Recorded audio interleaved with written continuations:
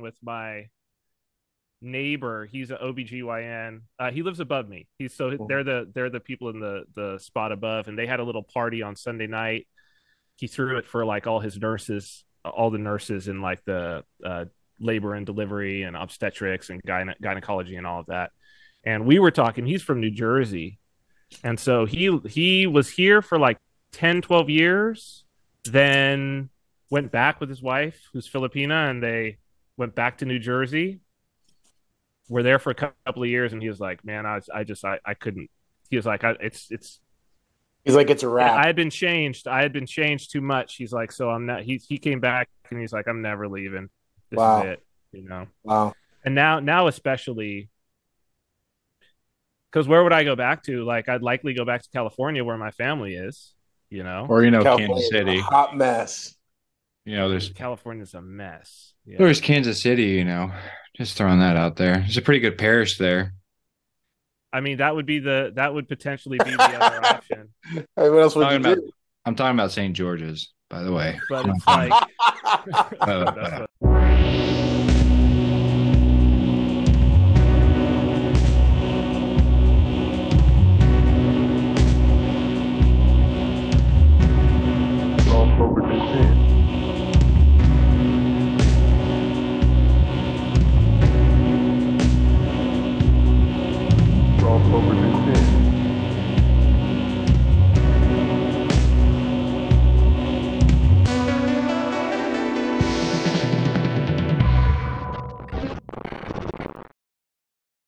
Okay, so hello and welcome to Royal Path. I'm your host, Andrew. And tonight I'm going to ask Cyprian and Father Turbo, do you guys have any guilty pleasures on YouTube? Like when you guys are perusing YouTube and there's like maybe something you're like, I don't know if but I will. Like one of those things. I mean, I'm a Mhm. I'm a street beefs. Oh, okay. Yeah, I like Beefs. me, Yeah. Oh yeah. I like me some street beefs, you know. Mhm. Yeah. I yes. And it's like, man, it's one that I think I've had for a long time because I was always like totally like natural in terms of the bodybuilding. And I think as I get older, I'm like, kind of, but these guys who will go there's this whole community of guys who are calling out bodybuilders who say that they're natural and they're just totally like steroided up, and it's a hilarious Like the Liver King? scene. Yes, these are the Yeah. guys who like called out liver, but it's a whole like genre of guys, and these guys are so funny. They're tongue in cheek. They're so funny, and the people are ridiculous. Yeah. So it's just like, it's one of those like that's a real guilty pleasure, right? That it's just like laughing at these people, even though I know because I look and I'm like, oh man, this is going to be so terrible for you in like 20 years. Your body's going to be a Yeah. wreck. You're looking at somebody destroying themselves, but at the same time, they're so just full of themselves and puffed up and narcissistic, and then these guys are just ripping them down. So yeah, it's unfortunate, but I admit it. Yeah. No, that's What fair. about you, man? I would say like I've really had to change my YouTube habits because there's definitely some stuff that calls to like the bad parts of me. Like not even like maybe anything like terribly scandalous, but for a while like I would have said my guilty pleasure was like definitely getting like seeing owned videos, like SJW owned or whatever. I'm really not into that anymore. I think probably the one that I would be the most like, yeah, if somebody saw that in my history, I'd be like, yeah, it's like I still get really into like video game glitches. Like I don't play video Oh. games anymore, but I think like a good like compilation of like characters just like completely like bugging out and flying across the map and stuff like that still gets me pretty hard. And there's like especially like those Bethesda games like Skyrim and Oblivion. There's a whole bunch of like really funny glitches of like a guard I've just seen like those. lying on the ground talking to you like it's completely normal, and then their body just flies off the screen for no like some massive coding error or I've something. seen those. And I think like those still like I can snort laughing like so. But actually, it's pretty I've gotten interesting. lost in that rabbit hole before, for sure. It's that, and like I don't play video games, and I don't even try to vicariously like play them through other people. Like I'm not one of those guys either. Like I don't like just sitting down watching someone play. That's a whole trend I don't get. The whole Twitch streaming, I just don't get it. But I'll still keep my toe in, and like it's pretty cool to watch like World War I, like first person shooter games. Like I like watching people play those. Like I think that's actually pretty fun. But the reason I bring that up is because I had this moment where I was watching like clips of Idiocracy on YouTube. Whoa, it's crazy that you would bring that up. I I know, was right? just talking about that Yeah.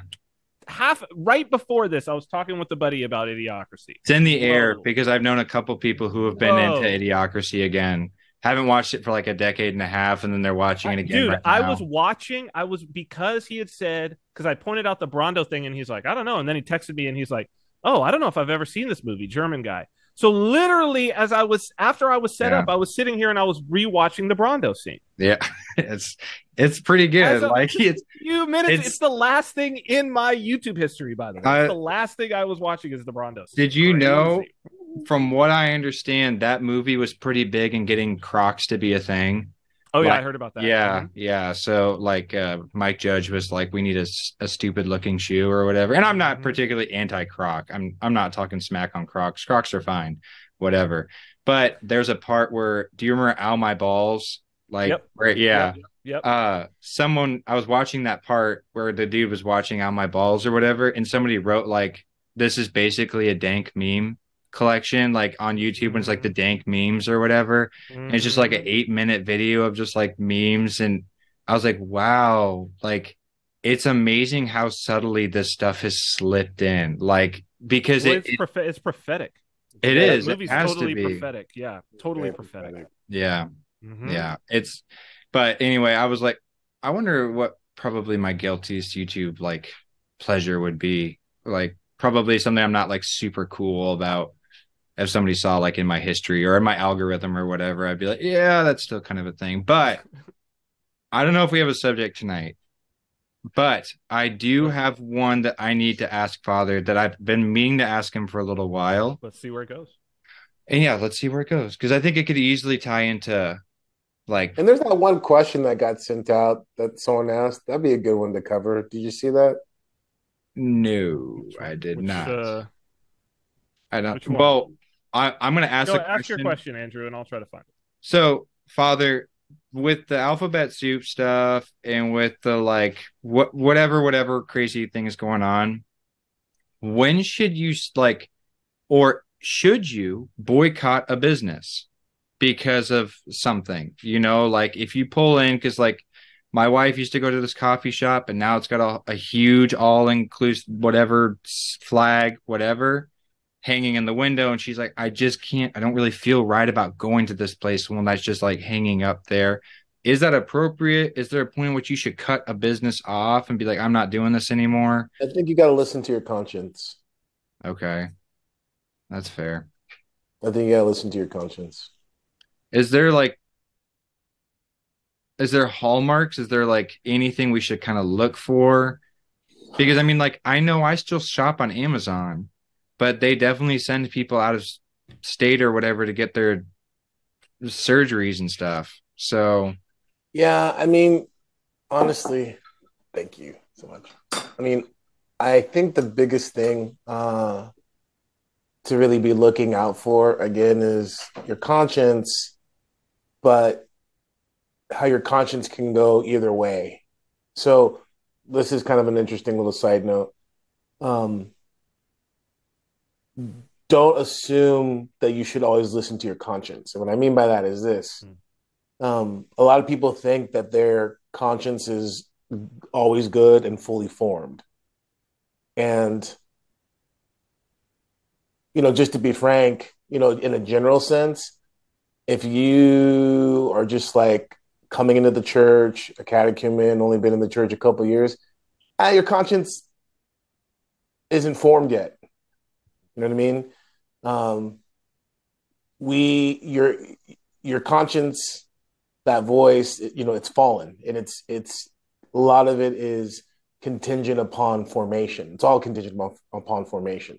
So we have this misnomer that it's innately good, and it's just not. You know what I mean? Sure. It's not. A conscience has to be formed, and that's why the battle for children, people need to take it serious, because it's the duty, it's the calling of parents to help form the conscience of a child, right? And the church forms the conscience of an individual. So it isn't this kind of like, I got a perfect connection to God, and if I just listen to this inner voice, it's going to always steer me the right way.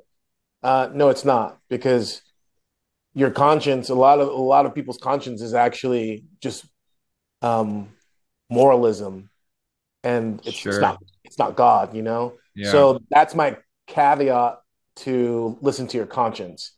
So put those two things together. Okay. Um, get your conscience formed. How do you form your conscience? You form your conscience through With the life in the suffering. church, Okay. right? Yeah, suffering's a big part of it, but let's just also be clear about something. Um, suffering in of itself is not redemptive. Suffering in of itself has the potential to be redemptive, but it's not an automatic thing, right? Yeah. The context matters. The context Context matters. matters, right? So the life in the church, and again, I'm just going to unpack this because, and this is interesting. I had a situation recently with someone, and I guess it's good. It just reaffirmed for me, at least, that we should continue doing our project at least for a little bit longer, because I had a in-person conversation with a young man, great young man, and he's been drawn to the church and everything, but like he's coming to the church for political philosophical reasons, and he wasn't even sure if Christ is like he was definitely the Christ he's encountered is the Christ of Jordan Peterson. You know what I Sure. mean? So that's still a thing, right? Yeah. That's still a thing. And I'm all for it. Like, let's clean the fish. You know what I mean? I don't want to throw any fish back, right? We already talked about this, but I just think it's important to understand, like, you know, that's great that you have some compass, but you got to get your conscience formed. You get your conscience formed by submitting to the church, and that doesn't just mean like kind of memorizing the rule book. You know what I mean? It's the process of repentance. It's the process of obedience to the church, which is an incarnate reality. It's not Mm. disincarnate. You know what I mean? It has to be embodied. Um, and then and only then can you begin to really kind of trust your conscience on those things. So, I hopefully that fleshes it out without it being too. No, get the little guy cleaned up first. Make sure Yeah. his orientation is correct, and then start start working with him. Like if he's like, hey, whatever, like whatever, spouting whatever moralism, and that little guy being your conscience, your little Jiminy Cricket, Mhm. and like in your ear or whatever. So Well, this has been coming up. This has come up recently in a number of conversations that I can recall that were notable to me, and as a question that people have asked me. And so maybe this is a good, because it's related. Like maybe this is a good time to expand on this, Father, and for you to help me also, because it's come up often enough. But people who have told me they're moving toward Christ, they are looking at their past life and past relationships. And I think they're coming to me because they're trying to understand, like, given my past life, how I've handled the situation of like, because they're asking, well, these people that I used to associate with, Mm-hmm. how do I need to drop them? And I think, Andrew, there's a lot of things, they're coming from like a mindset of like, is it like recovery where like if I had drinking buddies, I need to stop hanging out with my drinking buddies and all of this. Mm-hmm. But then they're like sure. at the same time, and this is sort of what I've spoken to them about is, I've had the experience that people in my life who I think I would have thought at a purely like secular psychological level, oh, I need to cut them off, What's weird is those people through my conversion like started reaching out to me, and then they started to move toward Christ because they saw what was going on with me. And if I would have cut them off, I would have cut off the opportunity for that. And so like this idea of like to burn a bridge or not to burn a bridge, and then if the bridge is not burned, how do I deal with that bridge being open and of it being a connection to the old man? Yeah. This is interesting because, well, first of all, there's always exceptions, right? And so I'm loath to submit this to answer something and have it just seem as it's this dogmatic, rigid thing, because it's not the case, right? But um, let me just throw out a couple of things, and if I start getting too far off, just reel me back in, right? But like when St. Paul, when Saul had his conversion and became Paul, there's this little blip in the scriptures. I mean, he disappears like 7 years. Yeah. Right. And I will just share with you from personal experience. When I had my inverted, because my road to Damascus experience, I've always said is like an inverted one, because it was an encounter with evil, not with directly with Christ. I was led to a very similar thing. It wasn't 7 years and it wasn't Saudi Arabia, but I definitely just completely disappeared, and I had to. And over the years, I've seen a lot of conversions over the years, a lot of conversions, and I don't say this in an absolute sense, but people who have had that kind of Saudi Arabia moment when they've been able to just like go away for a period of time, even if it's for a few months, they tend to do better. Sure. They tend to do better I mean, because that's a pretty common thing in the lives of the saints. They have yeah, their experience, they go away, then they come back. Yeah. it's because you can't plant something and then have it barely get root. I mean, the master talks about this, about a plant getting, shallow root, and then the sun comes up and then it withers away, right? Someone, generally speaking, needs time to take root. And I just find that tends to be the case. Now, that being said, I mean, it all depends. But I think the difference um, is the bridge there, using that analogy of burning the bridge, is the bridge there, is it burned to keep you from falling back in, or do you burn it out of insecurity? Because there's a difference, right? There's a difference. Like I've, I almost said I've never, but I can't say that because I was just talking with Papati about this like 3 nights ago. I have maybe a couple people where they might say that I burned the bridge on them, and they might be. I'm not going to say argue with them, right? I could, and I would own that. I'd say, well, I kind of felt like I had to. You know what I mean? But it really, for me, it was always that though. It was never trying to cut someone off, but rather almost like self-preservation, if that makes sense. You know what I mean?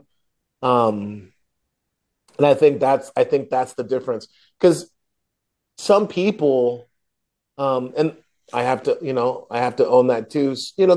We're all human beings, and our pride and ego, that's a thing. And sometimes it can be embarrassing to be reminded of where you were at. You know what I mean? The shame that's there.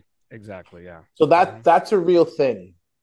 And I know in my life, I can't say for anyone else, but in my life, um, I personally am sorry, and I wish, and I'm trying to live a life of repentance of that, in which I've allowed ego, pride, vanity to motivate me to be ashamed of someone, right? And it's happened.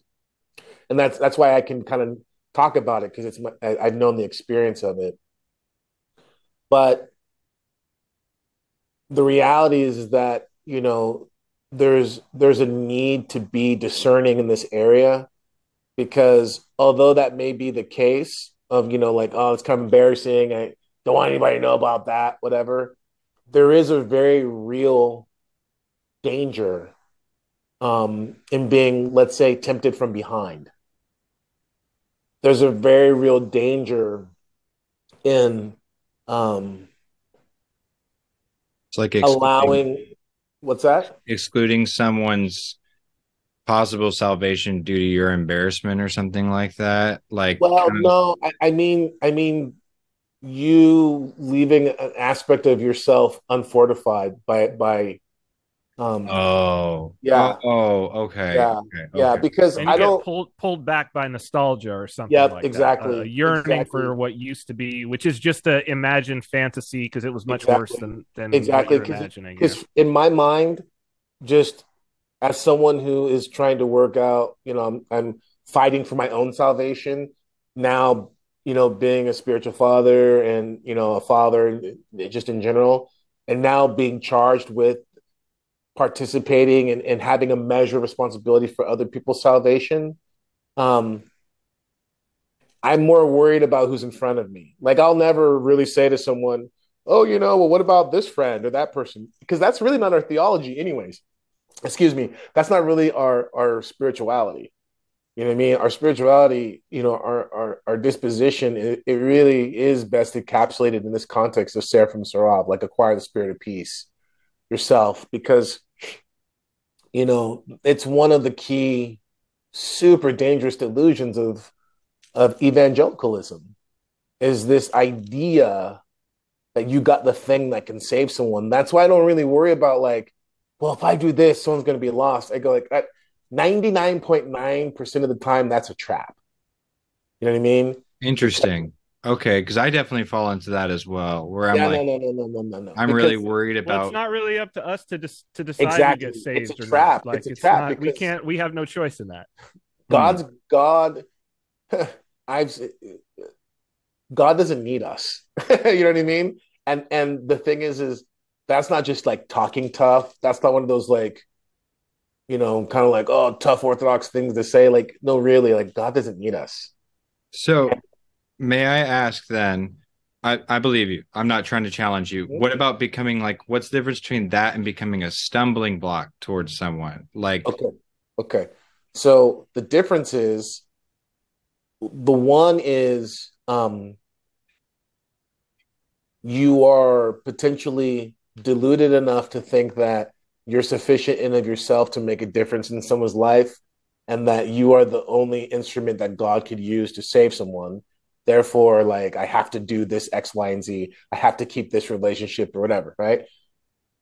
Versus the other one is, there's this, we've talked about it briefly like 5 years ago, whatever, but there's this, wonderful um, principle, Serbian, choiceful. hmm, If you remember, we talked about it once, hmm.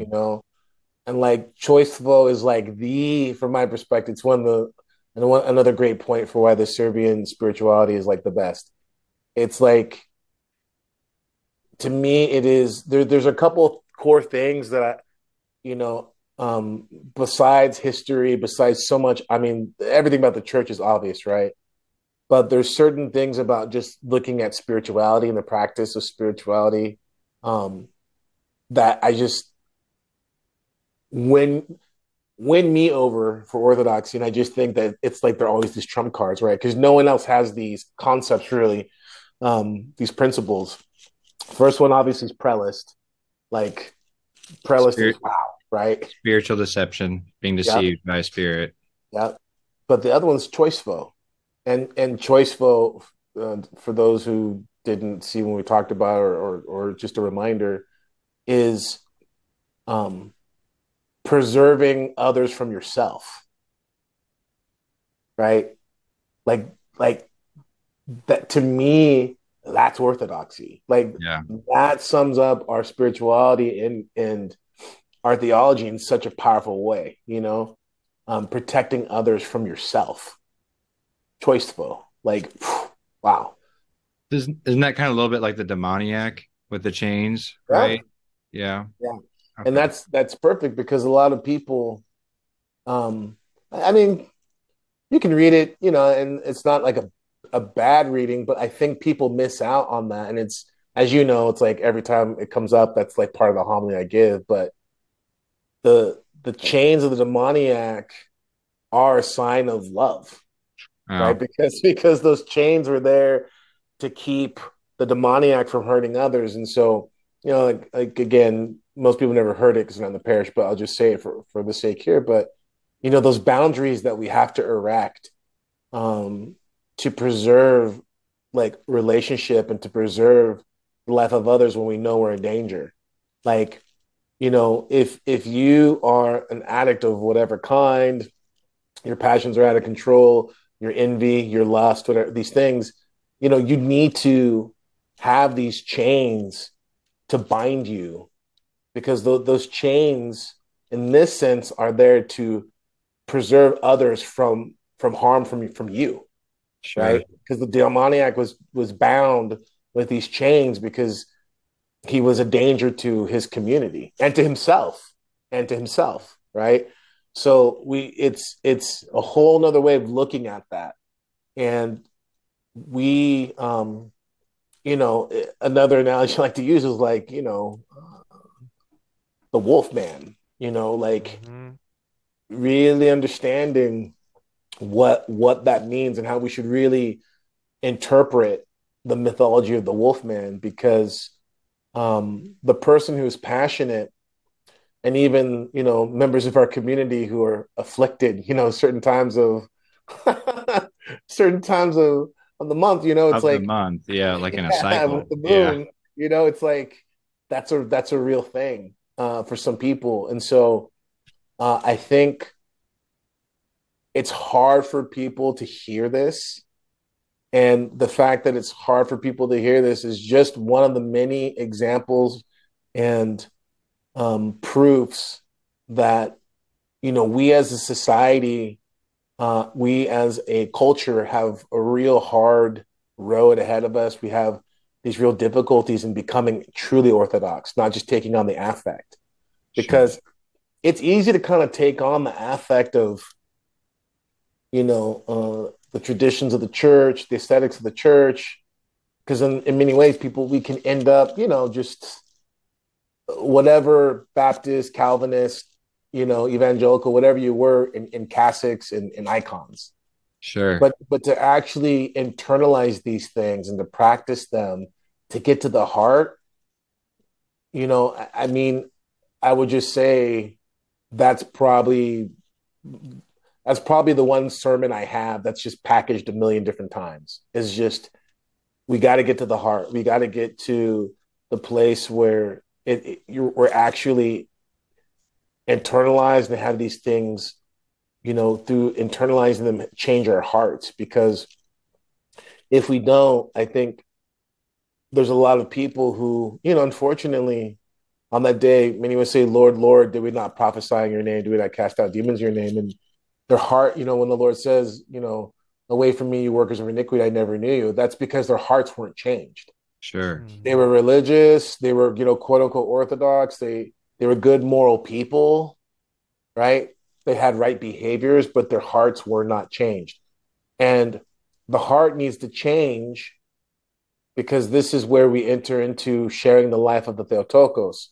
We need to,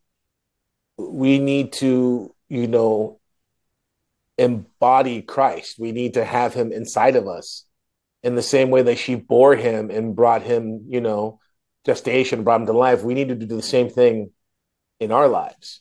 Yeah.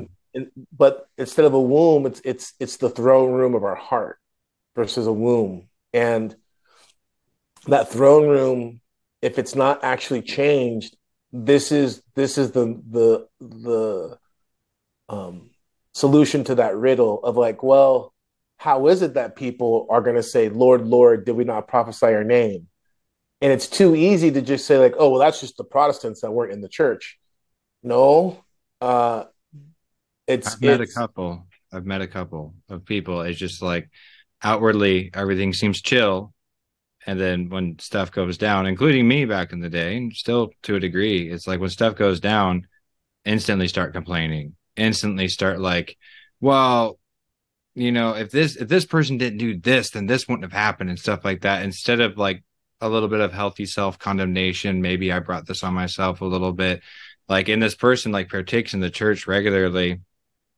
That's the way that it manifests for me anyway. Where when I see it, where I'm like, when like it's like my old priest, my baptizing priest said that we need to be like bread. The air bubbles need to be kneaded out so that, like when the sacrifice is given, like there's no holes in the bread, there's right. no air bubbles so that we don't fall over.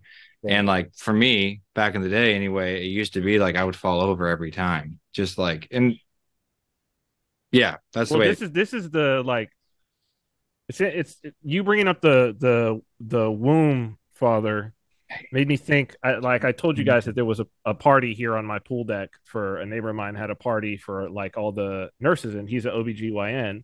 And so there were two midwives there who I ended up sitting down and talking with. And I don't know how it came. What one was kind of like a secular Jewish woman, and the other one was evangelical from, I think, somewhere in the South.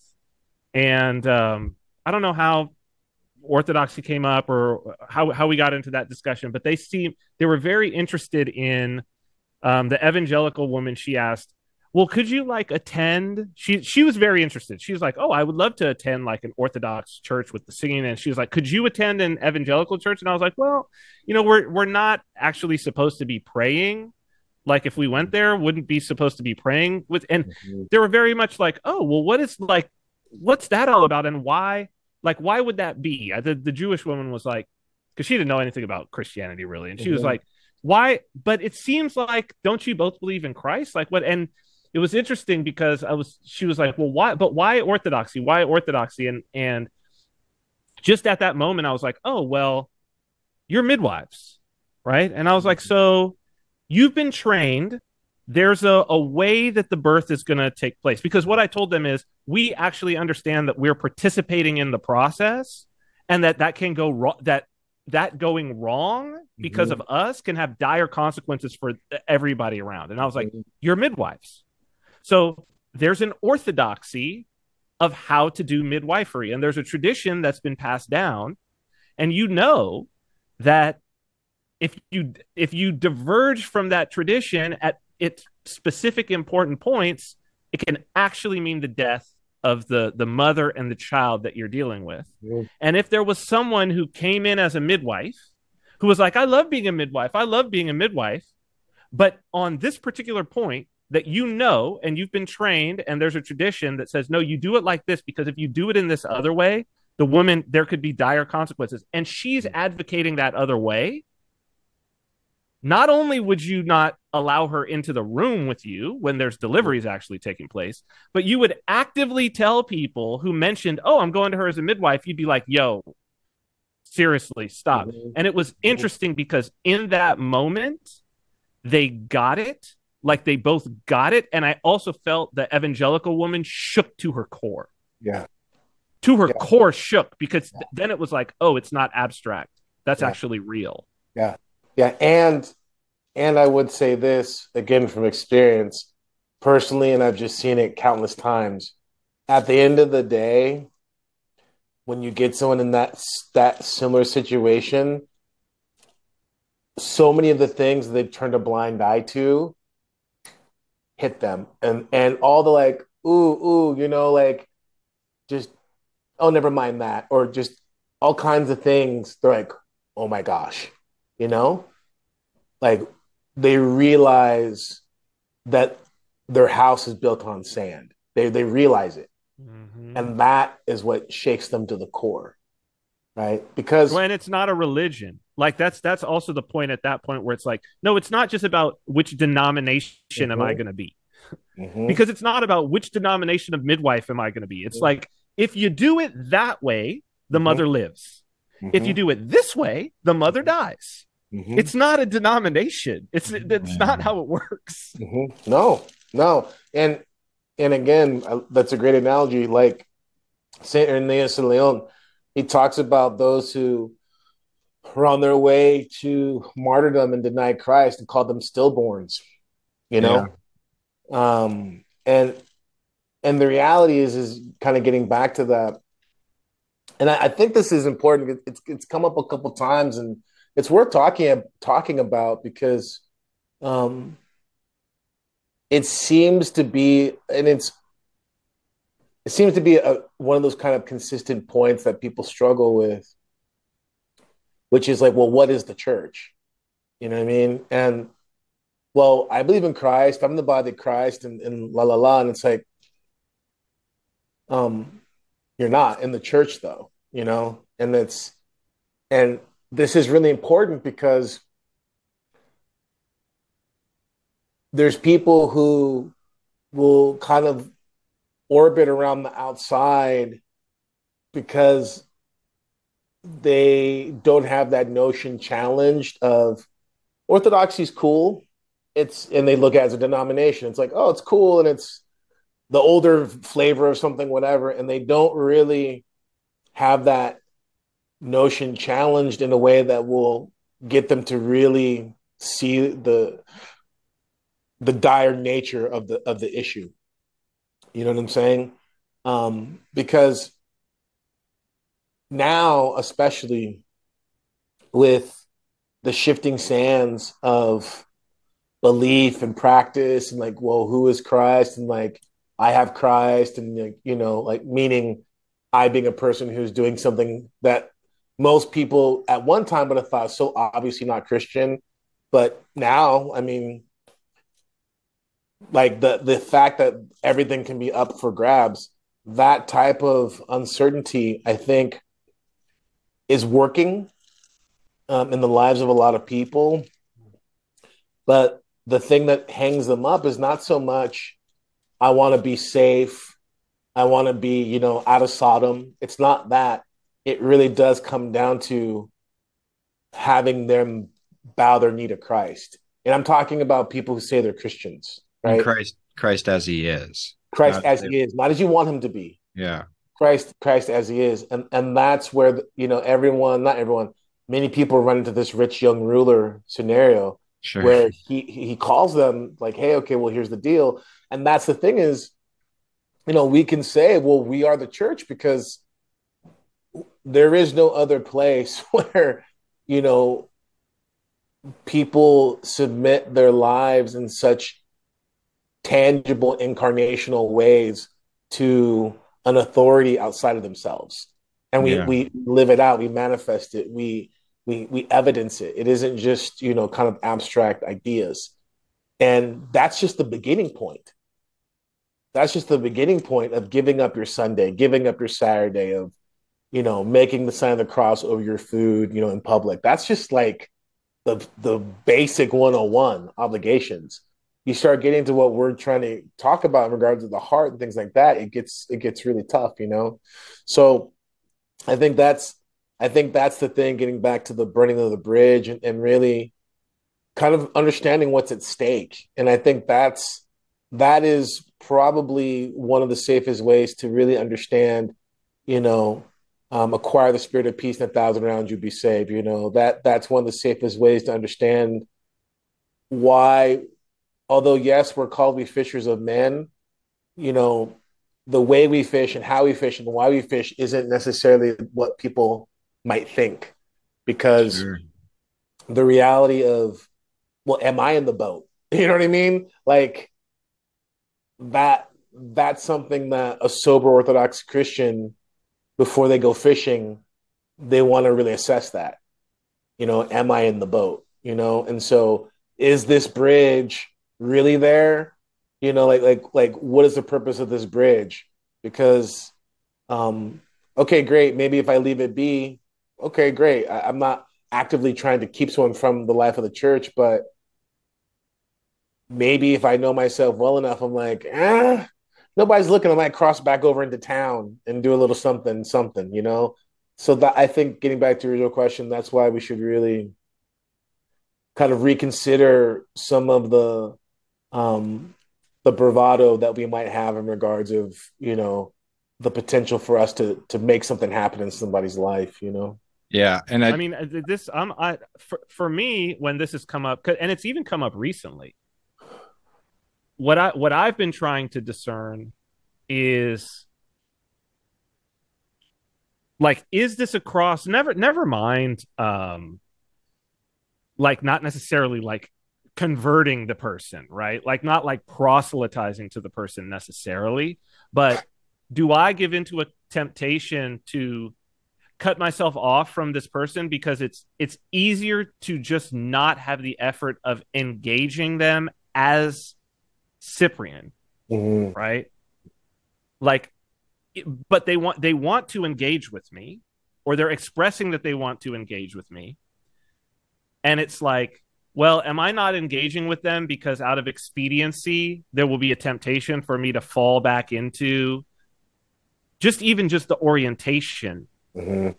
right? Because it still is like that old man is still there for me, and it's like I actually don't necessarily want to behave in that way, but it's a pattern of catching up with old friends or whatever it is, and it's you fall back amazing. into the person that you were. It's amazing you how know quickly that happens. Like it it's happens so fast, shocking to right? me.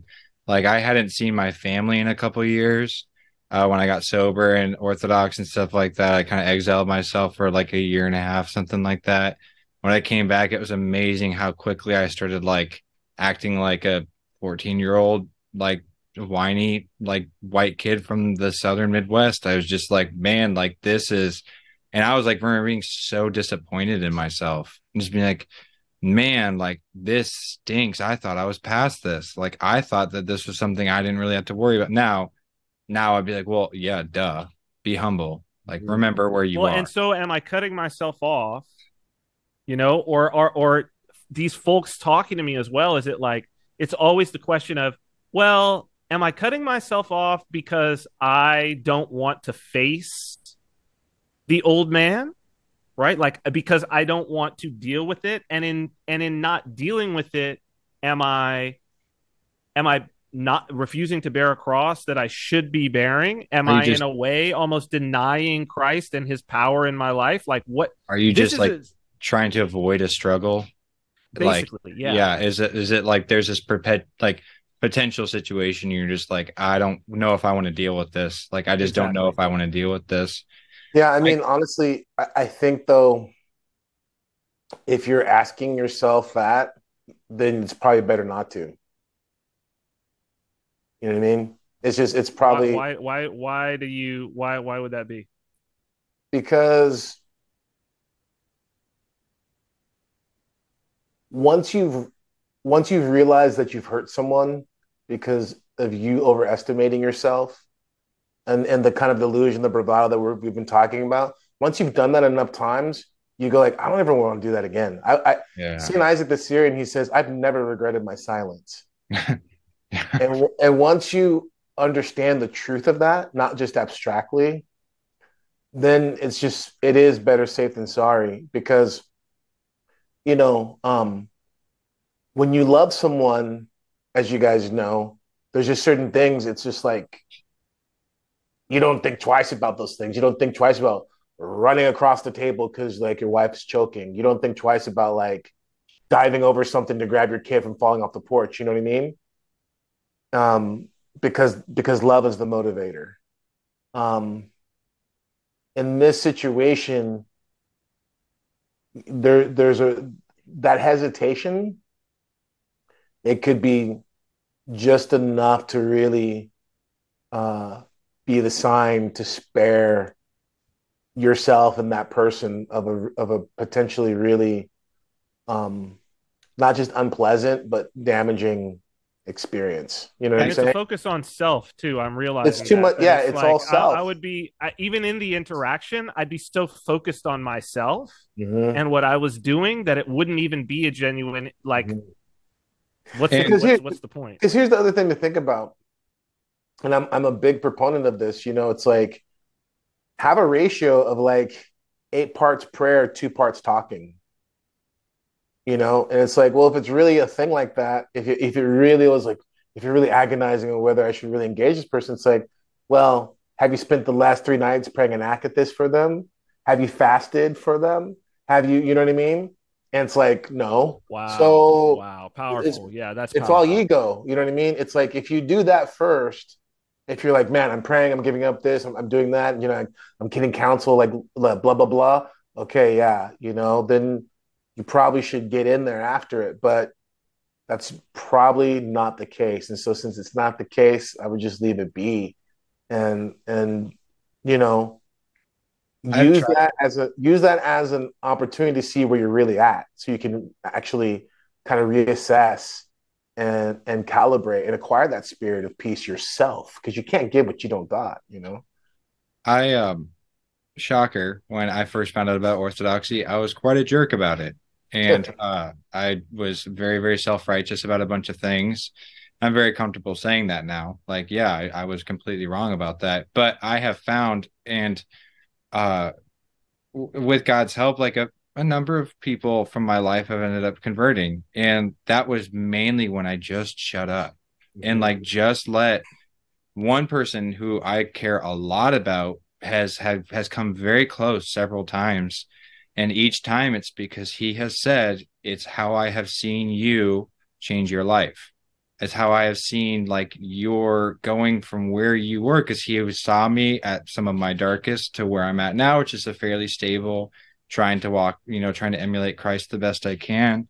Um, with some schooling underneath and a good job and stuff like that. But that, he says, is the most powerful like testimony, I guess, Mhm. that he has More towards than something like anything you that. would say to him. And Mhm. that's the Yeah. problem, is because part of the damage done is in that moment is trying to win the argument, Mhm. trying to win. And that is what's Mhm. the most damaging. And like, I have never walked away, and I know we've said this before, but I've never walked away from a conversation like that feeling good about myself. And And you're like, not going to. I don't think I should. I think I should be like, I really hope I didn't do too much damage there. Like, I mean, like, get a millstone on this guy, like, and throw me into the sea, because, like, of all the damage I've done to the people over the years, because it's Yeah. like, I'm not going to say countless, but I'd probably say like two or three solid people in my life that are just like, yeah, this, if this is what Christ has to offer, I don't want it.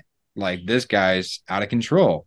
And none of those guys really, I don't think, really feel that way right now, but that we've definitely made peace since then. But I can say pretty comfortably that like God is like, I don't know, maybe he's like, sometimes like when you get really good minimalist music, when it's just really, it can like do so much more for your brain and like your like the part of your soul that interacts with music than like the most complicated like free form jazz. Do you know what I mean? It can It's engage you. elegance. Elegance has the aspect of simplicity. Something that is complex cannot be elegant. And I think that a lot of times when I've talked to people, Cyprian, I think that's really what I think I'm trying to get at is that like ultimately like people want, it's very simple. It's when it's like, and I'll be quiet after this. I know I'm ranting a lot, but like I think most of the heresies that people have fallen into through the seven ecumenical councils were because they tried to make something too complicated. Like they tried to make it, they really shied away from just like how powerful and like movable the truth of Christ is. So they're like, well, it can't be like this. He only has to have one nature. There can only be one nature to this God. It can't be a God man. That just doesn't make sense. It's too simple. It's too, but like enormously complicated at the same time, which is what I think I'm trying to say, because like sometimes minimalist music can, just like one droning note can do, like if it's done well, is just like does so much more for me. Well, you know, the thing is, it leaves space, and space is where God can inhabit, and where, you know what I mean, where life can inhabit that space. It doesn't crowd out life. Um, and there's a paradox that there's maintaining maintaining the paradox is a big part of or I should say, the inability to maintain that paradox is a big part of where you see people getting stumbled and falling into heresies and things like that, is because it's um, simplicity. When we're faced with simplicity, there's a divine aspect to like simplicity, and people want to take that simplicity and they want to interpret it as crudeness, as something that's crude, and they want to do that because of, you know, inherently when you encounter the divine, you inherently understand that something is above you, and that's very tough to experience. And so therefore the mind and the ego and the human person, the heart, wants to complicate things or wants to take what is simple and elegant and perceive it as crude, and it's tough because it happens in all kinds of areas. I see this all the time. I was just talking about this with someone earlier today where, the reality is that our tradition and the core of our spirituality is always like, okay, the problem is me. And like really not just kind of like, oh, okay, that's what I have to think, like really believing that the problem is me. Um, and once you actually start to practice that and experience the truth of it, then you see in your life all the times where you just projected your problems and your issues on someone else because you just couldn't handle like what someone was simply like the simple truth that was being presented to you. You know what I'm saying? So it's always like retroactively looking back on it. Your memory's not good. Things become way more complicated, and it's because the fact of the matter of you're failing and where you were not able to really humble yourself and just allow the truth to come forth in order for you to just, and we see this all the time with the last 3 years with the historical revisions over the last 3 years over data and stuff like that. It's like people can't handle simple truth, so they gotta retroactively, complicate things and be like, well, the reality is like you were saying this to me the whole time. You were doing this, and you were saying I could only do this and that, and it's like, no, like yeah, that was maybe half of the time, but what about this other half of the time when this wasn't the case and you just refuse to accept it, right? The simplicity of mental gymnastics, the mental gymnastics, the simplicity of just accepting those things, people can't do it. And so whether it's an interpersonal situation or whether it's, something of a dogmatic or doctrinal nature, people always, who can't accept the simplicity of truth, who can't leave that space for God to be, they got to complicate it and they got to, rewrite the narrative more complicated to where they're the hero or the victim. You know what I mean? But either way, they're at the center of the story. Sure. And in order for you to get at the center of the story, the story's got to get way more complicated. Yeah. Well, this is Peterson's whenever he does scriptural interpretation. It's like, I was thinking about this, and it's just like this weird, winding, crazy thing rather than just like, no, God was incarnate of a virgin, walked on the earth. This is what was said when he was on the earth, died, was resurrected. Like this is it's and it's like that's the simple and elegant truth. Now you've taken it and it's like, and it's not that it's not wrong because things are fractal, and it's like, well, if it's God, of course you're going to be able to find similarities into patterns in his creation, like it's him. But that isn't the meaning of the very simple thing that actually happened. That's right. And it's not the meaning interpersonally either. You know what I mean? When you are interpreting yourself as the victim in a situation, and people do that. That's why some people, they end up leaving churches. They end up leaving parishes. They end up leaving the faith because, man, it's really scary and it's really sad because that's one of the things about prelates, right? It's a fruit of pride, and it's Abador Theos of Gaza, he talks about this man who fell into pride, and um, he says like, who's Abba Isaac? Who is he? And the Abba, he's like, ooh, you better be careful, brother. He comes back, he sees him later. He's like, who's Saint Anthony the Great? Who is he? He's like, oh, you better be careful, brother. He comes back, he's like, who's Peter and Paul? Like, you know what I mean? Oh, you better be careful, brother. You know what I mean? And finally gets him like the Holy Trinity. What is that? Who are you know what I mean? It's like, and it's kind of a funny story, but if you've known people who have fallen into things like that, which I have, it's like it's frightening because that's how crazy it can get. And it starts with, you know, you just not accepting something because it's too embarrassing or because you're not in control or you're not getting your way. And I'm connecting that back to like burning those bridges because why do you want to keep that bridge there? Like really understanding what our motivations are. The only way to do that is to like get into the heart, and getting in the heart is it's a thing. It's not a vacation. You know what I mean? Um, but that is the only way. I feel comfortable saying this.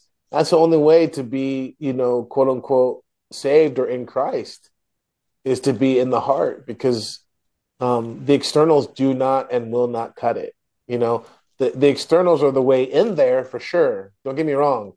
The externals are speaking of bridges, they are a good bridge to the internal um, of getting because if you if you look at externals, you look at behaviors, you look at patterns, patterns of being and ways of being.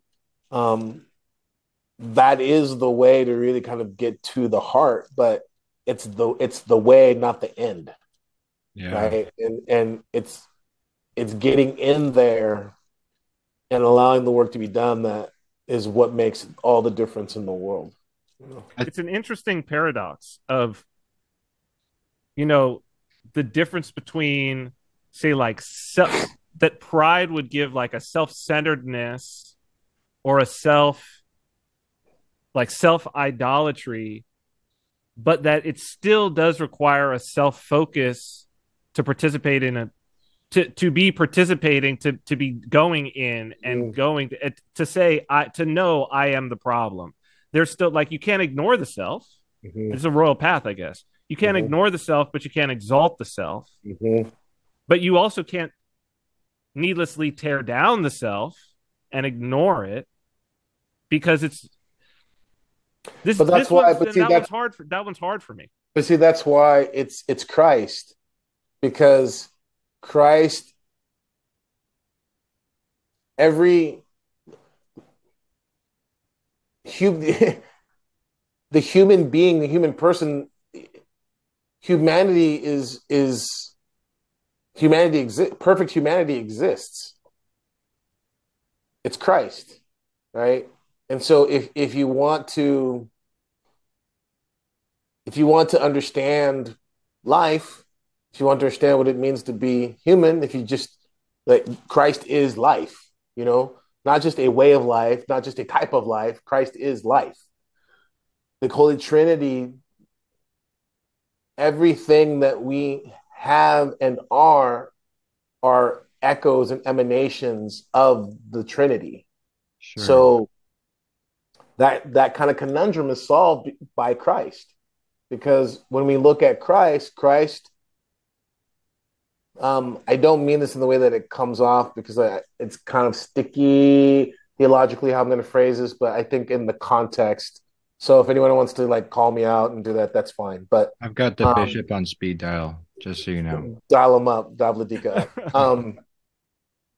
But the Spirit and the Father, their spirit. You know what I mean?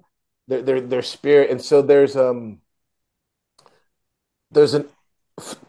from our perspective, there's an abstractness that's hard for us to engage and to um, really, kind of like wrap our minds around to encounter, right? So, the logos, he needed to incarnate. Like that's, and so that's for our sake, right? Because of the uncreated nature of which we are cannot accurately fathom the uncreated reality of God. So the incarnation of the second person of the Trinity, the Son, the Logos, is the means by which the ineffable starts to become articulated. The ineffable becomes understandable and approachable for us, right? And that's why that's why a lot of people, they come to Orthodoxy and they're into philosophy in a more kind of like academic, abstract sense, But eventually, there's the rare few that are actually, gifted and blessed, and they need to stay in there. And I do mean the rare few, like they're the rare few that God will have some vocation for them to do, academic theological work. But most people who fashion themselves as, quote unquote philosophers, they encounter orthodoxy, they encounter Christ through orthodoxy. Eventually, they really begin to leave off philosophy. Why? Because it really is obsolete. There's no philosophy as we understand it in this context, right? Um, Conjecture, theory, speculation, opinion. You know what I mean? Well, It's because obsolete. orthodoxy gives us praxis. Orthodoxy gives us praxis, yes, but more importantly, that praxis is the experience of absolute objective truth. Right. That's the thing, and Right. that's another reason why, kind of looping back to an earlier part of the conversation, it's tough. It should never be this. It is never accurately a thing of just saying something of a crude, barbaric triumphalism or to be mean or cruel, but in a way of like lamenting and mourning, and where we should become fishers of men, truly. But understanding, why we say like there's one church, and this is the church, and outside is not the church, because the experience of Christ is not subjective, abstract. You know what I mean?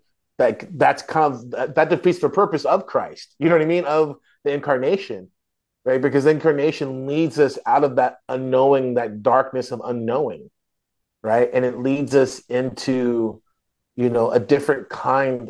If I could, have some fun right now, it leads us into the darkness of the divine, which is different. Um, and that darkness is where we begin to experience, taste, touch, and unite with being or own, like the being. And the darkness is there because because the light is so bright. It isn't a darkness of an absence of light. It's a darkness because our eyes, spiritually speaking, metaphorically speaking, can't handle the brilliance that we are beholding. So to us, it's a darkness. You know what I'm saying? But in that darkness, in that unknowing, not of ignorance, but of humility, we begin to experience truth, absolutely, which is a person. And it has to be incarnate because that's what we are. And without that, this is why the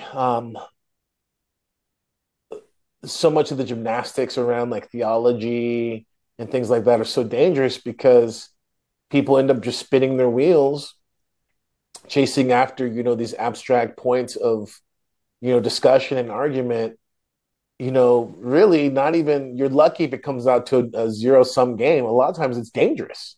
Yeah, You're lucky if you just get out neutral. A lot of times, absolutely. people get wounded and crippled because, they try to grab a hold of something, and it's like, uh, it makes it really difficult for them to now grab on a hold when they actually encounter the master, right? Because they've jaded, or however you want to look at it. There's parts of their faculty that gets kind of battle damaged. You know what I mean? And it becomes really difficult for them to now encounter the simplicity of truth, which is, right, a person. So I'm putting down the phone because I don't think we need to call the bishop. I think everything you said was correct. Okay. Yeah, you passed the test. But I was shaky there for a second. I was like, all right, no. I and like that's the wonderful thing about orthodoxy is like our philosophies do not align. It's our experiences because I've experienced almost everything that Father has just said. Father has said, spoke on how we encounter Christ, the darkness, the trials, and the things that we need to go through, our spiritual eyes being blinded. It's all from experience, and I'm not even there yet, but I can tell you that like the darkness is real dark. It's when it gets there, it's like kind of like trying And to. if I can, forgive me, Andrew, I just want to say this because this came up recently. I'm really glad you brought this up because I just want to throw this out pastorally, if I could say that. Talk a lot about experience, and our faith is empirical in that sense, as Saints are going to talk about. But I just want to throw this out so everyone's clear. When we talk about experience, that experience still has to be vetted because there's people who delusion is a real thing, and there's people who they're like, well, this is my experience, and that's how prelist happens. Yeah. Where you take your experience and it's so egocentric that now it trumps everything else, right? So I'll just share with you how I do it, right? I have experiences, and then there's the litmus, right? What has my confessor, spiritual father said? What have the father said about it? What did the scripture say, right? It isn't just like, I'll take one, because that's what people do. They'll go like, well, I'll go read the scriptures and see what they say. Well, that's what Protestants do. And we see the delusion that they're in. Because right? they can always find one verse somewhere that they can twist in one translation somewhere. That's exactly it. And you see people do that with the fathers too. Someone will take a father or two fathers and go like, see, this and this, and then they want to build up a whole thing. But you can't do that. It's the consensus. It's the councils. It's the fathers. It's the scripture. And it's the incarnational reality of your spiritual father or your bishop or, even your community that bears witness, right? Because if you're walking around and you're telling people, hey, there's a fifth person in the Trinity, I seen it. It's like, you know what I mean? Hey. We don't need to pull out the Fourth Ecumenical Council to talk about that.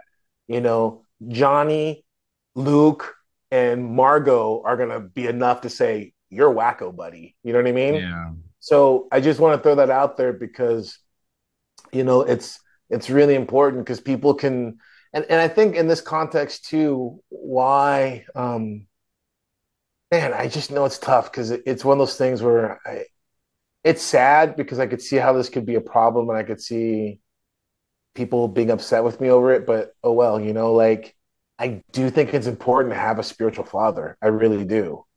And I know that there's people who they come from certain small T traditions and they say that that's not necessary. And they say like, oh, that's just guruism. Oh, that's just you trying to emulate, 18th century Russia, blah, blah, blah. But I'm like, I don't know. You're really depriving yourself of something there. I am. Yeah, maybe it's not absolutely necessary. Like, because I mean, Saint Mary of Egypt was in the desert and everything, but it's like, are you really going to go be Saint Mary of Egypt? And so here's the thing, right? And great point, right? Because there's Saint Mary of Egypt, right? Saint Silouan, the Athonite, didn't have, like a direct spiritual father like that, Saint Paisios at times, but see, the thing is, all three of them, number one, submitted themselves to some degree. And on top of that, the level of perseverance that they had in very difficult situations, and not vainglorious situations of like, look at me. Nobody was looking at Saint Mary of Egypt. There was nobody for her to be like, do you see how much I'm suffering? Right? Saint Silouan, for the most part, went unnoticed except for those people who had discernment, who knew what was going on with them, like that's very, very different, and it is generally, kind of rare. And the reason why I'm saying this is because in the age that we're living in now, where, you know, it's great, technology is being used in a beneficial way, orthodoxy is being spread. Well, what that also means is that people are reading and learning and hearing about experiences and doing this. And I'm just saying, like, I've seen it where people do go off the rails. And so Yeah, that's why I'm saying I think having a spiritual father is important, because it isn't even just in this kind of like woo woo, like, because most people, 99% of people, your spiritual father is not going to be some holy Athonite elder who, you know what I mean? And if you're looking for that, that's part of the problem. Like, sure. just just take the good direction from your parish priest. You know what I mean? Take the good direction from the deacon at your parish. Take the good direction from your godfather. You know what I mean? Like, you don't need to have Well, there's the some. elegance. There's the That's Yeah, elegance. that's that's the elegance, is that You know it's what I like, mean? no, you don't.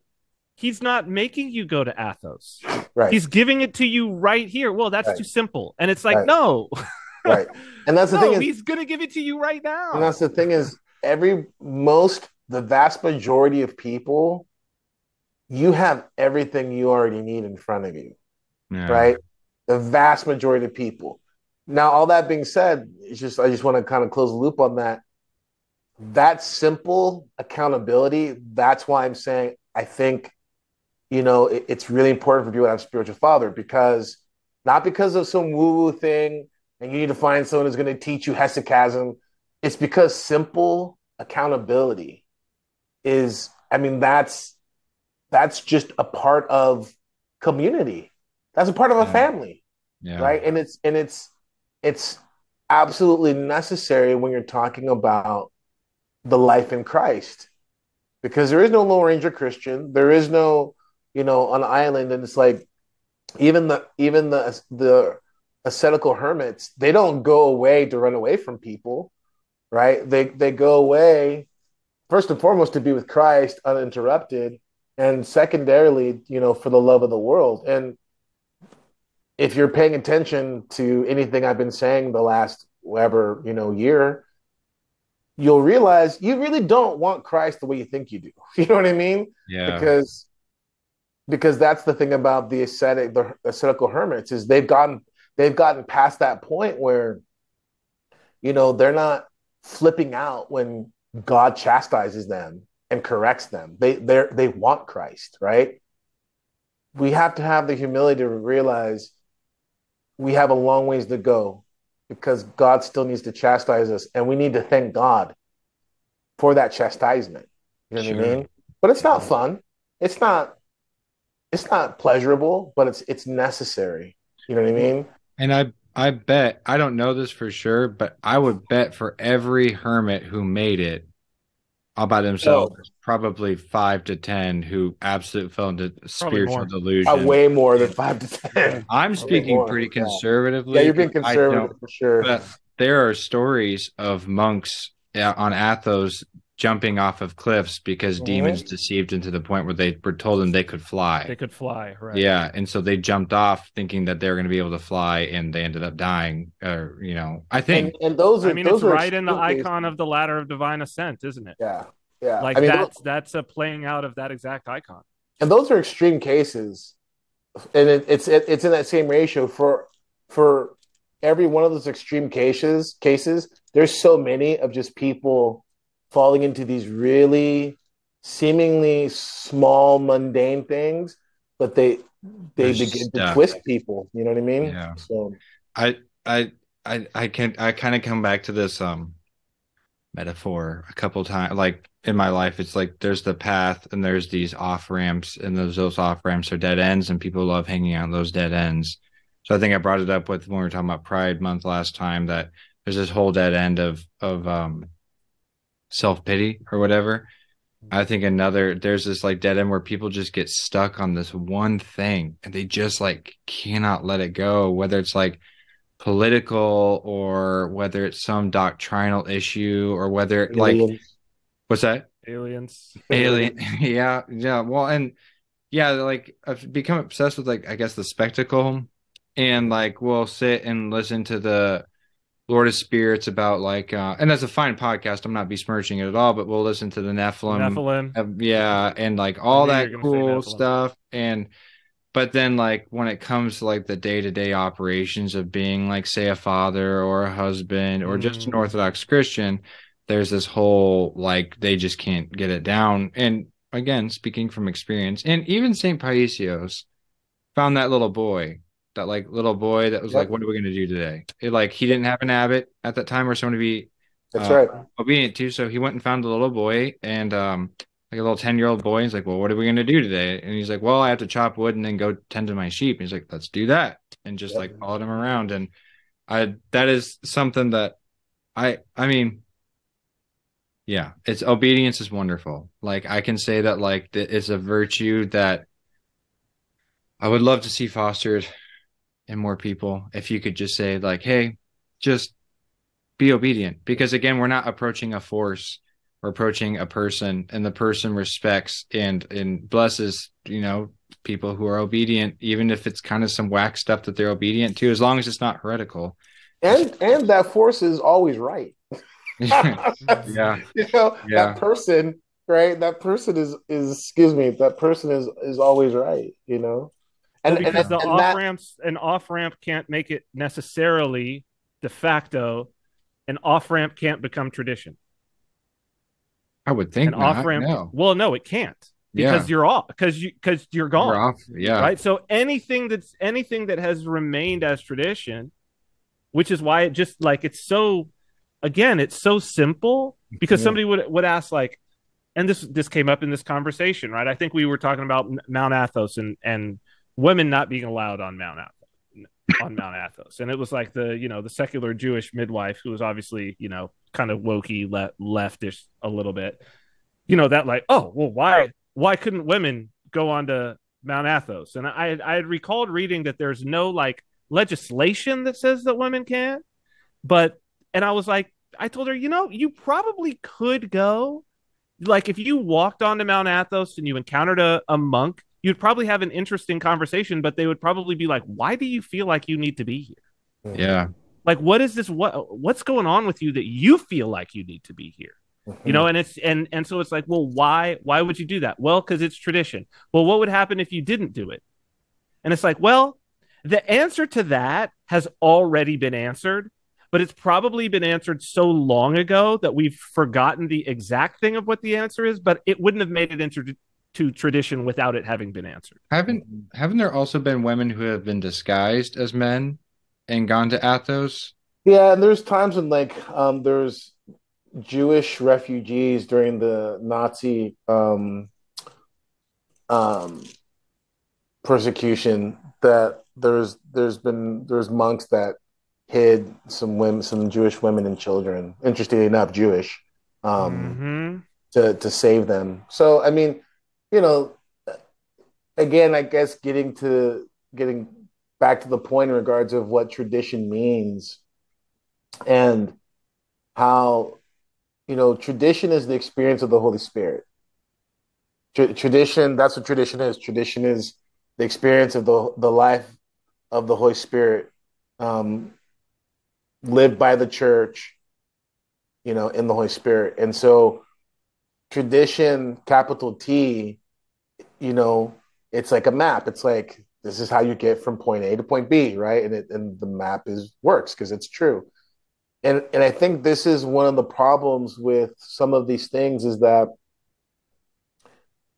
I understand where, interestingly enough, because of different off ramps. So it's like, yeah, okay, you do get these abuses that happen, where guruism or people like you're always going to have, like in regards to the spiritual father example, right? You're always going to have individuals who are just, Hey, oh, you're muted. We lost your audio. Did you mute there we go. yourself? Or is it your mic? Did you lose your Oh, mic? that's Mike. Hold it out. Well, I give you my insight into this. This is what I've got. I'm just gonna vamp for Father real quick while Go, please. he fixes his audio thing. I don't have any real insight. Tradition is everything. I mean, like I cannot, as an American, I'm like, why did we give up tradition? Like, what did we gain by like giving up this whole like? And we gave up some whack. Demons in the enemy. That's why. So that's really interesting because Cyprian, you're a DC guy, right? You were from Washington D.C. for a little while, right? Born and went to college there. Yeah. Did you ever go to the Tomb of the Unknown Soldier? Yes. So I watched walking in front. Yeah, so I watched a thing about that guard tonight. Okay. And I was watching because like apparently it's a very selective process to get that guard. And they have to uphold a number of rituals. And I was like, it just like occurred to me, I was like, whose rituals are these? Like, because they don't seem godly, and maybe they are. State religion. Sure. Yes. It's the religion of the state. It's the state religion. But if you keep walking that back, where do we end up? You know what I mean? Like, where does like that very specific militaristic, like American feel come from? You know what I mean? Powers and principalities. I mean, it's not like I mean, Athena was a virgin warrior. She's a warrior god, right? So it's like you look at the Tomb of the Unknown Soldier and you feel like it's probably an old Roman tradition, to be honest with you. A lot of the US state religion things are Roman in nature. But it's like probably a Roman pagan tradition. Okay, that makes probably because Roman pagan. It felt very like inhuman, like their movements, like the way their feet slide and like slap together and stuff like that. It felt very inhuman, and like even the way that they walk, like the way that they held guns and stuff and like looked at him and stuff, it all felt very inhuman. Like, and I think that's ultimately why I think again God wins, because it's just like when you approach Orthodoxy, it's just like this whole like it's so to the soul. And like I sent Father a sermon today, or a homily today by a priest, and I wanted to say this earlier. Now, Father, please put a pin in your thought that you had before your mic. Is your mic working now? By the way, can you hear me now? Yes. Okay. Good. You might need to scoot it up a little bit. Yeah. But like there's a saint. There's basically the name of the video was Pride Month is demonic. I was like, okay, well, you got me, you know, and like and he was not incredibly eloquent. Like he was not very like, I don't know if you watched that, Father. I know him. Oh, you know him? Oh, you know him? Mm-hmm. So I thought he was great. I can say he's a good friend of mine. Okay. So he was not particularly eloquent. And even at one point in the homily, he said, I didn't know I was going to be talking about this today. And that is not how I've heard homilies approach. It seems like the priest it never seems off the cuff. It seems like they've given some thought to what this is going to be beforehand. And it was very like non-structured, and he just kind of ranted for a little bit. But the message was so powerful that even though it was delivered in a way that like maybe was not the most articulate, and I don't even mean that offensively, but it was not delivered the most articulately, like the message being more powerful than the man, like the spirit being more powerful than the man hit me in a way that's like even the most eloquent orator or whatever who's espousing not truth. I mean, honestly, just to back you up, that's scripture. That's St. Paul. Yeah. It did not come to you with eloquence of speech. That's St. Paul. And that's actually, that is in some regards, depending on the school of thought that you come from in regards of homiletics, that's an actual thing in regards of, what are you striving for when you're giving a homily, when you're, and I will just tell you, like, it's not like priests get some kind of like, suitcase where they get like this toolkit. It's like, some priests can give good homilies, some can't, some are great liturgists, some aren't, some are great pastors, some aren't, some are spiritual fathers, some aren't. But the thing that is consistent and should be the consistent thread is understanding that the content is always the main thing, because the content is Christ and what Christ, forgive me, I do want to walk that back. what God wants. I'm walking that back a little bit because the Holy Spirit, and how the Holy Spirit, um, not only what the Holy Spirit wants to say, but how the Holy Spirit wants to say it is a real important and should be an important aspect of what's going in to a homily or a speech or whatever. But what I always love, and this is the point I'm going to make, and then I'm done, and then we can go back to what Father was saying pre-audio snafu, is that towards the end of his homily, you heard a kid freaking out, and like had to be taken out of service, and like you hear that in Father Seraphim Rose's talk on the Apocalypse. You hear that in almost every single Metropolitan Neophytus of Morphu. Like every good, like Orthodox Oh, teacher. yeah. I was meaning to ask about this. I was meaning to ask about this pattern because I know I'm sorry to interrupt you, but I got That's okay. go. So finish. No, you finish hear a kid crying because it's about this. Yes. you hear a kid crying, and I'm instantly like, it's Orthodox. Like you hear that, and you're like, it's Orthodox because a child is freaking out. And like to me, that is a big part of my church experience is a kid freaking out. And it's like nobody's like shut, like shut. No, it's like it's human, it's life. Like the kid's gonna freak out. The mom, most likely, the mom is gonna miss some of the homily. Like that's it. Like she has to go out with the child who's upset. For me, that is that is part of orthodoxy is a kid freaking out having to be dragged out of church. And for me, like that between that and like at the tomb of the unknown soldier, a person talks and the unknown soldier will stop the ritual and look at that person and say, oh, so an order of silence must be maintained at all times. And it's like that's so inhuman. And I'm sure that there's that in the church as well. But like at the same time, it's never delivered under that spirit. I was just a vamping thought while Father was fixing his audio, and now it is concluded. That I was actually, Father, this was something I had wanted to ask you about for a while because I feel like there was some episode a ways back when you brought this up, but like when we're doing Typica or what at here in our home and everything, usually my kids are like totally fine. But the one part where if something's going to happen, it's going to be when the gospel comes out. Like every single time. And I remembered you saying something about children crying during the gospel, and that's like parents going, is that like a thing? Is that a thing that like or is this just random? Is this just a pattern that I'm seeing that's not doesn't really exist? But I mean anything could happen. Right, but it'll always be something that will like affect my kids where there will be a distraction. And it's always at that point. It's never another point. So there's that is a thing. That is a thing, but especially it's a thing in your context, especially because in doing Typica, right? Because so there's a hierarchy of kind of sacramental experience, right? And so for you doing Typica, that is sacramental, kind of like your high point, right? Because the gospel is Christ being presented. Do you see what I'm saying?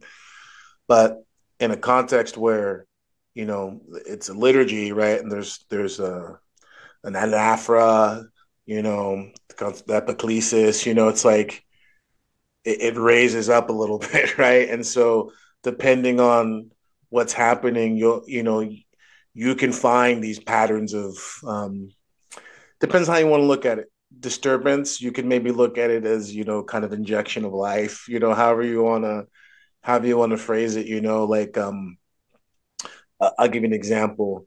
I'll bet $5. And anytime I do a baptism, I've done a baptism, especially like with kids. It's like, okay, someone who can just say, well, of course kids are going to freak out because there's water, blah, blah, blah. But I'm like, you watch kids and watching kids in regards of a baptism, not just the ones who are getting baptized, but also ones who are present in there. It's pretty fascinating, actually. There's this whole thing of the eyes of the body see a pool, see a bath, but the eyes of the soul see a grave. Yeah. So there's a reality that, and it's all good, right? And I don't just mean that in the colloquialism, but literally, it's all good because it is life, like Andrew said, you know. But there's a reality in which um, there's unseen things that are happening that oftentimes affect people and kids. It's imperceptible to them, right? It's imperceptible, um, and you know the reality of you know, people maybe having some stowaways, some Yeah. some stowaways with Yeah. them. That's you know that's a thing too. That's a thing too. I know that little Matrona, my little 11-month-old, there's been so many times in liturgy where she'll look up at the air and just go, hi, like that. And she'll just like wave. And I'm like, okay, all right. You keep that. You keep that as Yeah, best as you can, because like, yeah, yeah, I heard somewhere something like if a baby looks beyond you, not superstitiously. So, with discernment, if a baby looks beyond you and smiles, that's your guardian angel. Like, looking down at the baby or whatever, and the baby gets all happy and stuff like that. That's the guardian angel kind of like probably making kissy faces at the baby or whatever. So, um, but Father, do you remember what you were saying before the audio? The tradition is how we experience the Holy Spirit. That's the last part I remember. yeah. I guess that's it. I Okay. don't remember what Cool. else there was. So that's Yeah. but that yeah. Actually, I think I was gonna say, and if I wasn't gonna say it, I think it's still worth saying. And that's also why you know you don't need to have like that special spiritual father. You know what I mean? Mm. Because you know, kind of in line of like what you're speaking about with the homily with Father Seraphim, not Rose but Holland, the Pride Okay. homily. It where there's faith in when there's faith in the Holy Trinity, then there's security and trust and freedom. And you aren't free if you feel some vain need to have, you know, the perfect spiritual father. You know what I mean? Um, that you know you're in bondage to some degree at that point. Yeah. Um, there's a real freedom in realizing like you know all of this is a means to you, Holy Trinity, and so you know I trust you to be able to speak even through a donkey. You know, Hmm. um, and to me that is real freedom, and to me that is one of the many ways that the power of the Holy Trinity is evidenced in our lives, and why um, you know it says even if possible the elect would be deceived, but you know this is the thing for the elect. The elect truly know who they're looking for. And it's like Father Seraphim Rose says, you know, Saint Seraphim Rose. He says, you know, those who are, I'm paraphrasing, but those who are enamored with vestments and censers, these are going to be the first to fall for Antichrist. And it's because they're in bondage to these things, you know, the outside of the cup. It's not the outside of the cup that's a bondage.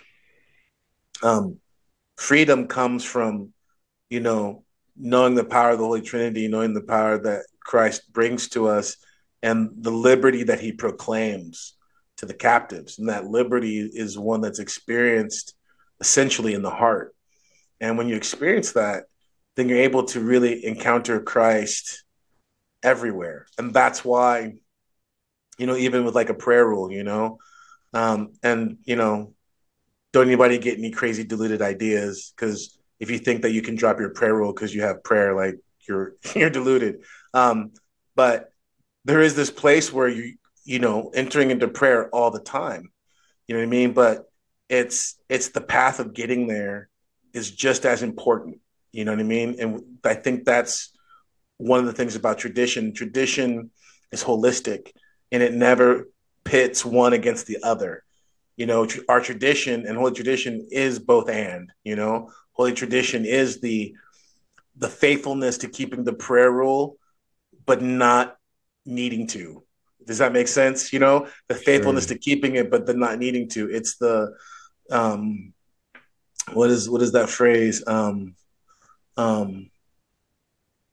it's kind of like the not yet and not yet but there. Like it's this kind of in between always. So that paradox essentially. It's like Doctor Manhattan with the able to see the past and the present and the future, and they're all Mm-hmm. one I thing. As you were wanted to talking about bring that Watchmen. up earlier, Yeah. but when we were talking about it, when we were talking about the Watchmen, and I'm sorry, but you said Dr. Manhattan, and like I'm not supposed to Mm-hmm. say something after that. But Yep. um, I was actually talking about how someone was talking to me who was a comic book fan, and they're not Orthodox, and they said, "Well, doesn't God knowing everything that's going to happen, his knowledge of everything that's going to happen, doesn't that take away free will?" I'm like, not even at all. Like, no, like Dr. Manhattan is not a one for one, but he interacts with the world knowing fully at all times of what's going to happen, but he still interacts with it. Now, he claims that he's a puppet, he just sees the strings. That's not the case here.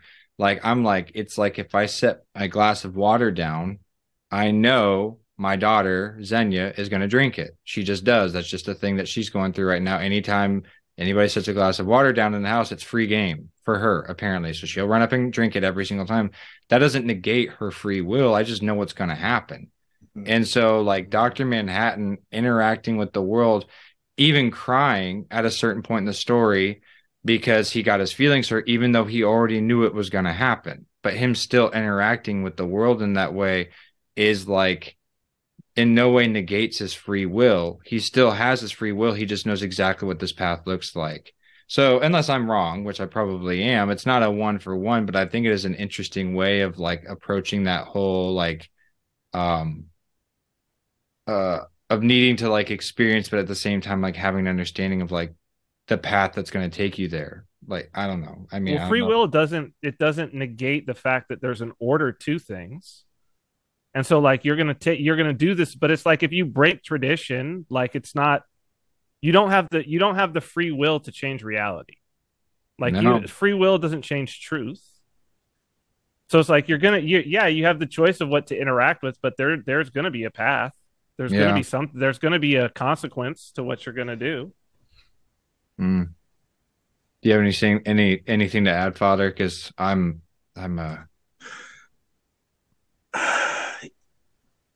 It's interesting because the presupposition is that time is linear is part of the problem, and um, I think it's just tough for us because it's kind of the theme earlier in the conversation about there's things the way we experience them because of our limitations. You know what I mean? And they're not bad. I mean, it is what it is.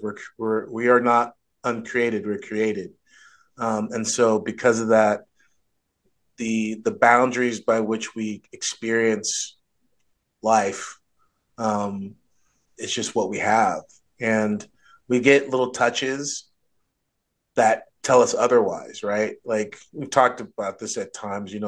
Some of the little ways that you can get a little kiss, a little breeze of eternity, right? And when you get that little touch, it's like you. That's why I can say that. It's like, yeah, time isn't linear. I'm not just saying that as like, oh, like that's a philosophy. It's like, no, no, no. It's once you've had an experience, once you've had these little moments of just the kiss of eternity, you realize time isn't linear as we understand it, right? And so because of that, when we that's a part of theosis too, is um, as we grow in union with Christ and with those who love Christ, the saints, um, first and foremost, we have their experience and their testimony of things.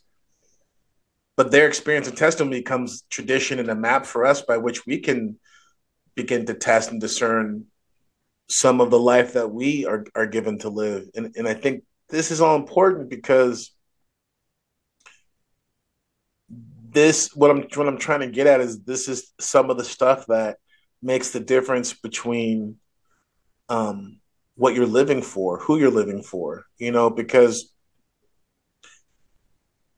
it's really easy. This is one of the big problems with like the moralism thing and just looking at orthodoxy as like the right camp ideologically is that let's just go ahead and say it is the right camp ideologically. I'm comfortable with that. Okay.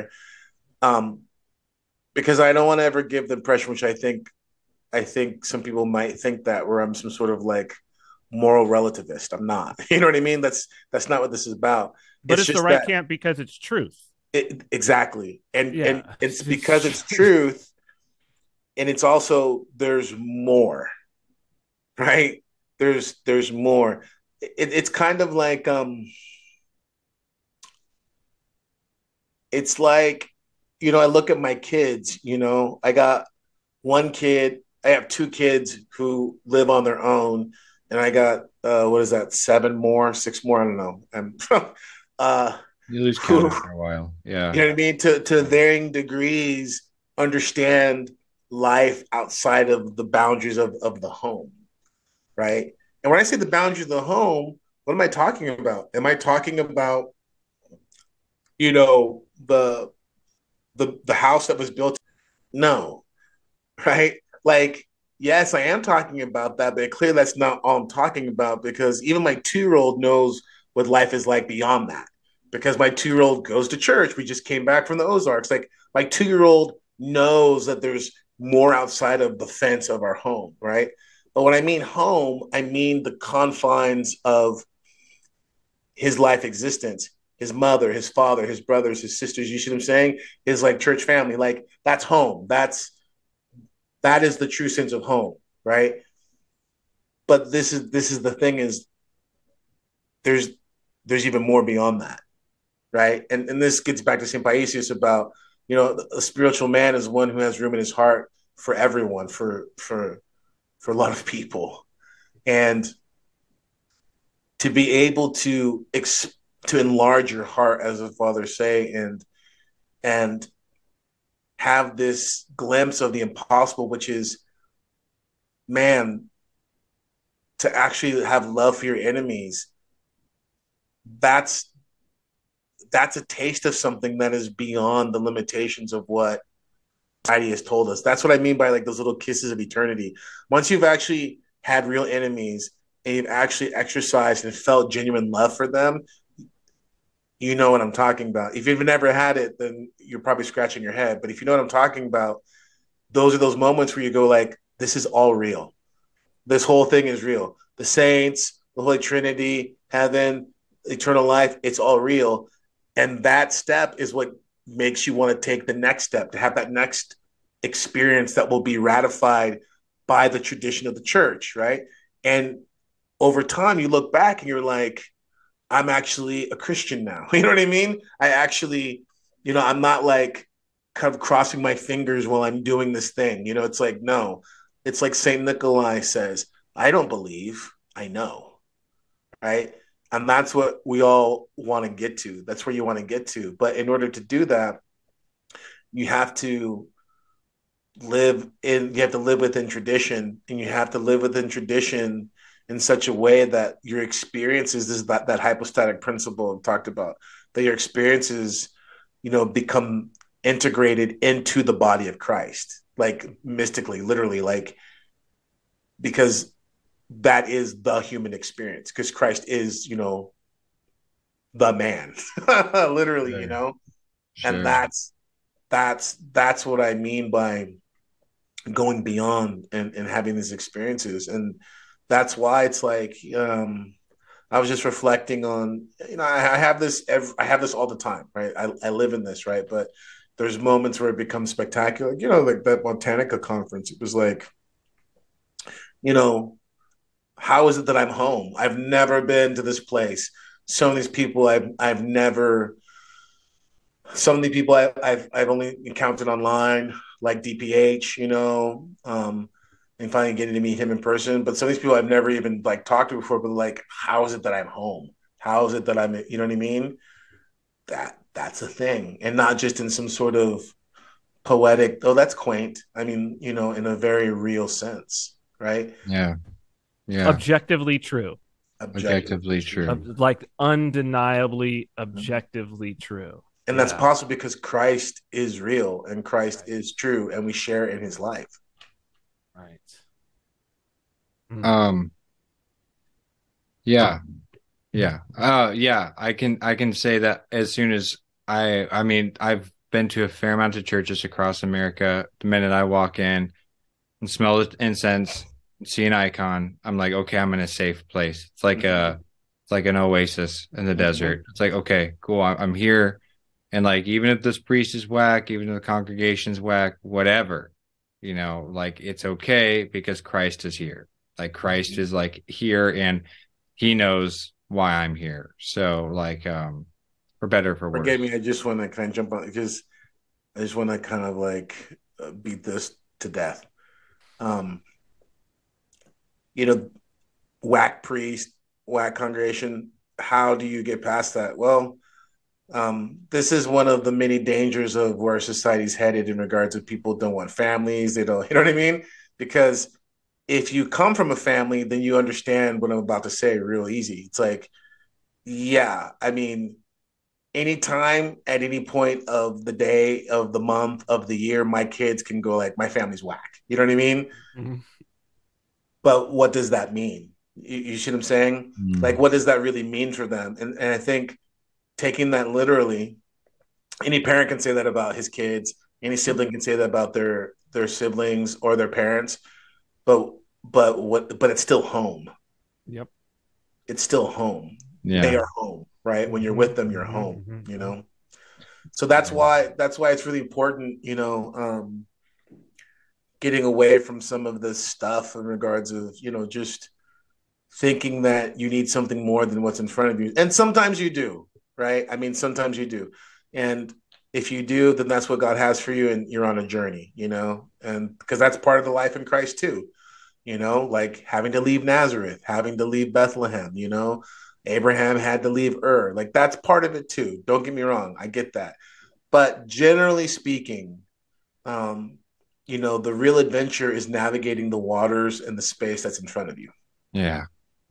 And unfortunately, there's not, it's like, it's tedious and unromantic. And that's good. I mean, it's a good thing. That means you're not looking for the same thing I was looking for when I was into hallucinogens and stuff. I'm not looking for these grand experiences. It's oftentimes it's the very small, it's the very, like you can almost miss it.